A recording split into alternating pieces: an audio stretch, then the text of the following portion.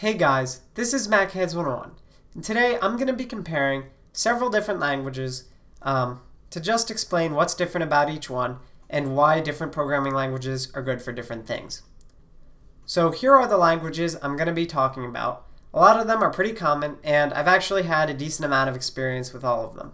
So I'm going to be comparing them in a bunch of different areas, and I'll basically get at why you would use a different language for a different task. So here are the three areas in which I'm going to be comparing these languages. The first is what I would use the language for. The second is how the language actually looks when you write code in it. And the third, which will come last because I think it's the most interesting, but it's also the hardest to understand, is how the actual language works, how it runs your code. This is not necessarily specific to the language, it's specific to the implementation of the language, but it's still important to analyze and look at. So the first thing I'm going to talk about is how the programming language is actually used. This is probably the most interesting question that a lot of you want to see the answer for, so I'm talking about it first, and it's also the highest level thing to look at. We're not actually going to be looking at code, I'm just going to list a couple languages for different purposes. So the first purpose I'm going to talk about is simple scripts. So for instance, let's say I want to delete several files with similar names, or I want to create a bunch of folders with sequential names, or I want to download a bunch of files from the internet with sequential URLs or something like that. It's for things that maybe I want a program to loop through and do a bunch of things for me, but it's actually pretty simple what I want it to do. In this case, I would probably use one of the languages you see on the screen there, because those languages have very little overhead, so I can pretty much just start writing code in them immediately and running the code. I don't need to open some fancy editor or create a new project or have a bunch of boilerplate code just to have a main function or something like that. These are the languages I would use for a really simple program. Next, I'll talk about games, because actually it turns out that a lot of people get into programming because they want to make games, which I'm not surprised about. So if you want to make games, you're probably going to end up using C or C++ if you want to make like a really high performance game for a console or a PC, just because when you use C or C++, you have the most control over what you're doing, so you can make more efficient, more reliable code. But that's not necessarily always true. You can usually get away with, for some types of games, you can code them completely in a different language like JavaScript or Java, or even Objective-C or Swift if you're on Mac or iPhone. The next thing I'm going to talk about is servers, and this is kind of an abstract concept, but basically anything that is an entity on the internet that exists. So it could be a web server like a website, or it could be a server for a game, or anything in between, like an SMS, like messaging server, or something that your cell carrier would use. Those can be written in pretty much any language, but here are the ones out of my list. Just they're in no particular order, just of the languages that I've actually used for a server before. And graphical apps, this is kind of a subset of games, but these are more just apps that you would make that aren't necessarily going to have to be high performance, so they're not necessarily games, but you want them to have a graphical interface. Objective-C and Swift are for Mac pretty much exclusively, and I would use JavaScript, of course, for the internet if you're making a website. But for cross-platform, Java's pretty good, and for Windows, C# is something that people use.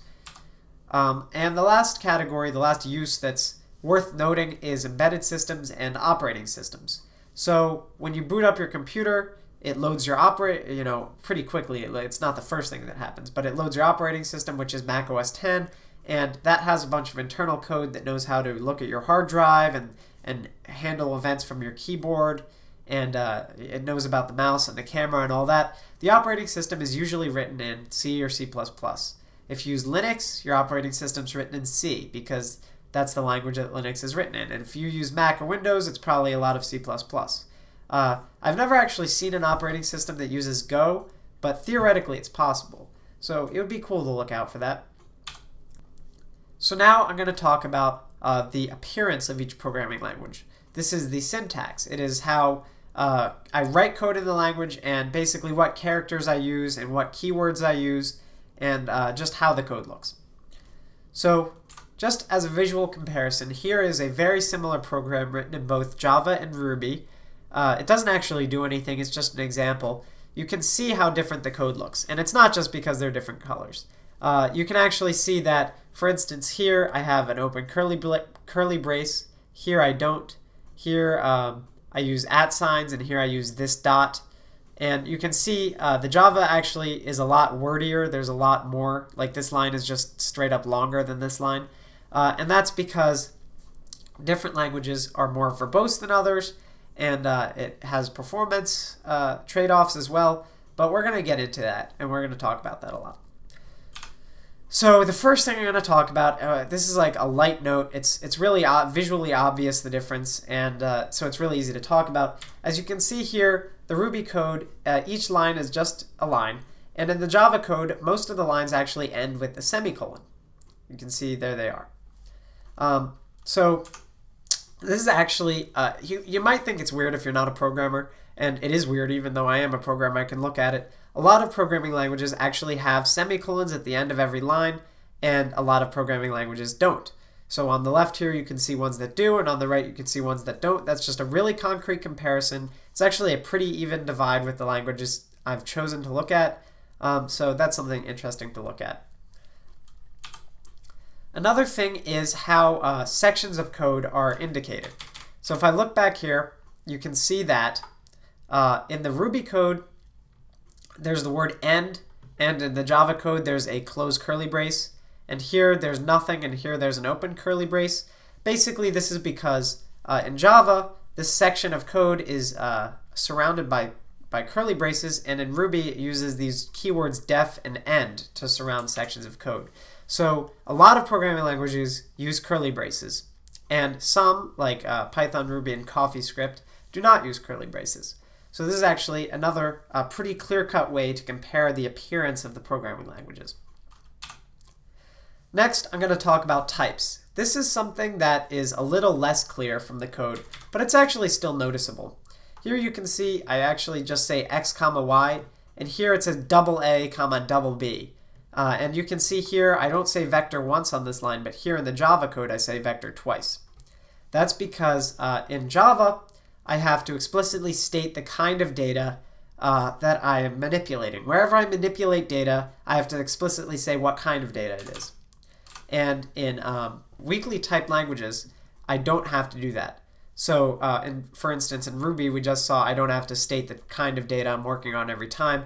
But in a language like Java, which is strongly typed, I actually do have to say. And of course, people might fight me over this because there are tricks you can get around. Like in Java, for instance, you can just say, oh, the kind of data I'm operating on is an object. And anything is an object. So, or pretty much anything is an object. So you can get around having to explicitly state what you're doing, but it's kind of a hack, and the language still, the syntax still has types in it. So types are another way that you can visually compare two different languages. And this objects is a little harder to get at the core of because it's a little more complicated, and the Ruby and Java examples I gave are both objects, so I can't really compare them. But basically, many years ago, some programmers realized that pretty much every program they wrote was, it had the notion that there's an object, whether it's a page, like a web page, or it's a car, or something like that. There's objects, and then there's actions you can do on the objects. So they decided to make their programming languages kind of resemble this, to make them object-oriented. That's what it's called. And most languages you can see that I'm comparing are object-oriented languages. And there's a few that are not strictly object-oriented. They don't have object-oriented syntax. They don't have it built into the syntax of the language. You can still achieve, that kind of thing. You can still have objects and have actions. It's just not necessarily as built into the language for these on the right as it is for them on the left. Okay. The next thing I'm going to talk about is anonymous functions. And this is something that maybe isn't visually clear from many code examples, but it's actually really important for me at least. And I find without anonymous functions, I just really can't stand a programming language most of the time. So basically, what they are, I just talked about objects a lot. And a lot of programming languages have a specific kind of object, which is a piece of code, an action. So I could hand you an object and say, run this code when you're done something, and it would run the code. so I could get basically notified when that action's done. That's an example of how I would use an anonymous function. I can pass, I can give someone a piece of code as an object. That's the gist of it. And all of these languages now have this functionality. You can pass an object that is a piece of code. The languages on the right, they don't really have it. Java kind of has it, and I think in Java 8 it does have it fully, so that'll be nice.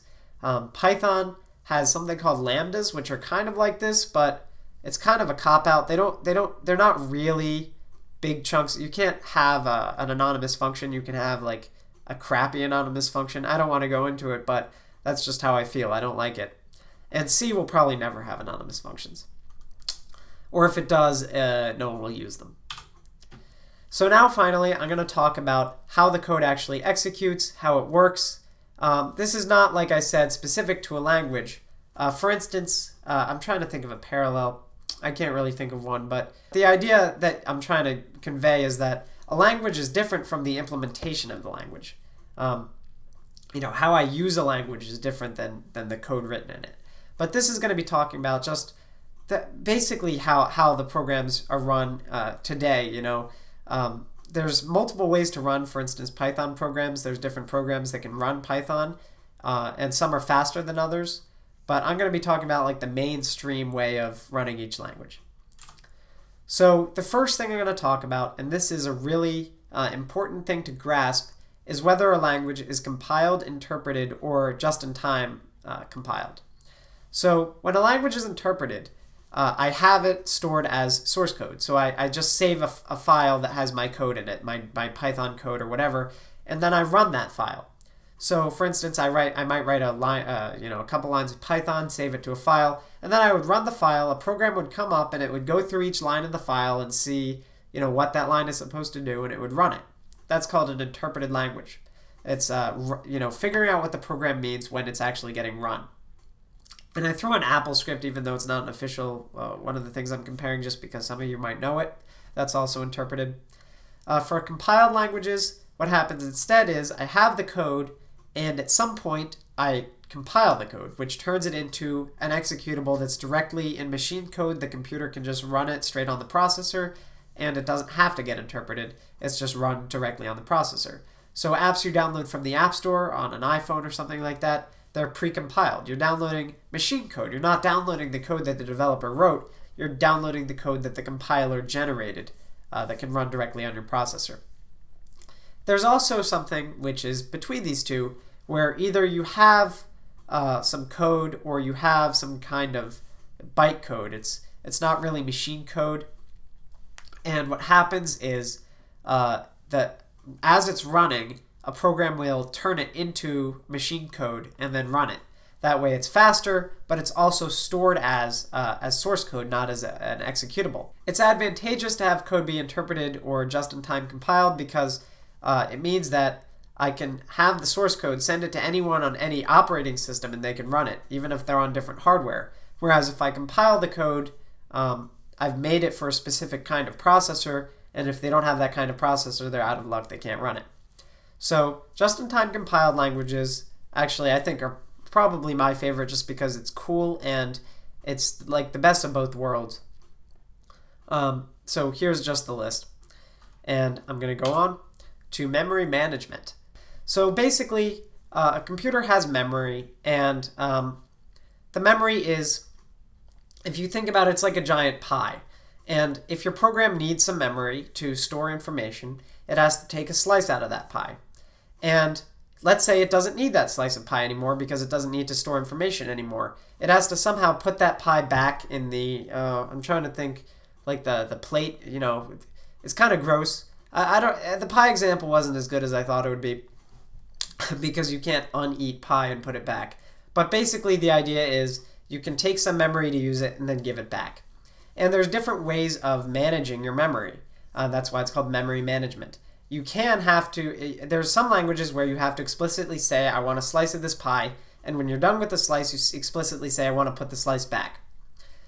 So for instance, C and C++, I would have to do that, and then Objective-C, you kind of used to have to do that. You don't anymore. But then there's also things, other languages, like the ones on the left here, which are garbage collected, where I might say I want a slice of pie and it would give me the slice of pie, but then it automatically detects when I'm done using it and it puts it back. So that's garbage collection. It basically just looks at things I'm not using anymore and releases them back to the system. And then there's a weird combination, which Apple seems to be the only one who's really using it, is automatic reference counting, which is when you compile your code, it basically looks at where things are referenced and figures out how to manage it. It's hard to explain what this does. If you program in one of these languages, you probably understand it. It's not quite as powerful as garbage collection because there are some things that it can't do. There's some limitations of ARC that garbage collection doesn't have, but it probably performs a little bit better. But with modern garbage collectors, it's actually not, performance isn't that much of an issue. Speed isn't that much of an issue. So that's pretty much all I had to say. I was really just comparing a bunch of different ways, looking at a bunch of different ways in which different programming languages differ. I'm not saying that any language is better than any other language, or that any one language is good for everything, or that any one language is the best for anything. But what I was really looking at was why are different languages good for different things. So thanks for watching MacHeads 101. Subscribe, and goodbye.